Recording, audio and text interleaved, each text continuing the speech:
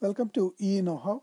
In this video, we will look at the differences between rising and falling edge triggered flip-flops and how they are constructed. So first, let's start with the symbols for the two flip-flops. So for the rising edge flip-flop, so you have the DN as input and you have Q out as an output and clock is the input. And the symbol looks like this.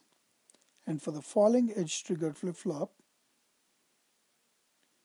you will have DN and Q out, the same inputs and outputs, but at the clock you will still have clock coming in, but there is a bubble at the input. The symbol usually shows like this and you have a clock coming in.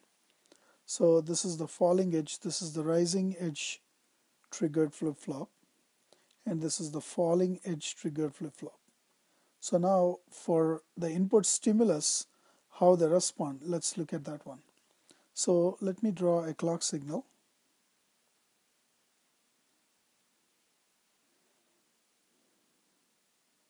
Something like this. And then let me draw a D input.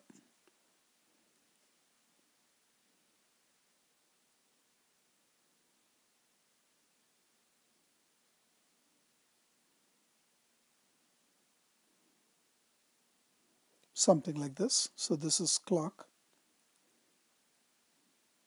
And this is D in. Now let's look at the output for a rising edge triggered flip-flop. So a rising edge triggered flip-flop looks at the rising edges of the clock. So let's assume that the Q out was high initially. So it looks at this rising edge, sees that DN is low, so it goes low. And at this rising edge, it sees DN is high, so it goes high. And then at the next rising edge, it sees DN is still high, so it remains high. So this is the rising edge D out. This is the output of the rising edge triggered flip-flop D out. So now let's look at the falling edge triggered flip-flop. So it will look at the falling edges here. So now assume that the D out started at high again. So at the falling edge, it goes low of the clock, and then the next falling edge, it sees that DN is still low, so it remains low. So this is the output of the falling edge triggered. That's the Q out. So I should say Q out here too. It's a mistake. So now how do these flip-flops differ in construction? So we have seen that the flip-flop is constructed using two latches. So we had the two latches. So let me draw this. The first latch, it's connected to the second latch in series.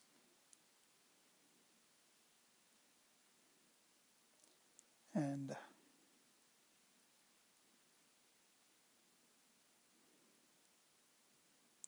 now we saw that for the rising edge triggered flip-flop, so this switch is closed when clock is high, and these are closed when clock is low. So this is for the rising edge triggered flip-flop. So now for the falling edge, to make it a falling edge triggered flip-flop, what we just have to do is, we said that these are switches S1, S2, S1 prime, and S2 prime. And for the rising edge, S1 and S2 prime are closed when clock is low, and S2 and S1 prime are closed when clock is high, and this is for the rising edge triggered flip-flop. Now to make it a falling edge triggered flip-flop, what we just have to do is we just have to invert the function of the switches.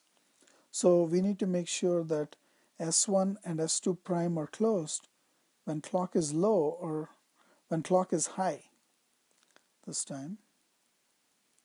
So when clock is high, you should close S2 prime and S1, and when clock is low, we close S2 prime, S2 and S1 prime.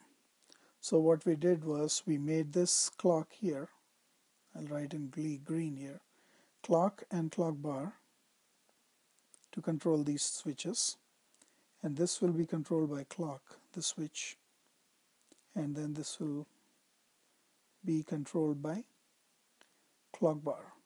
So once we do this, we can change it to a falling edge triggered flip-flop.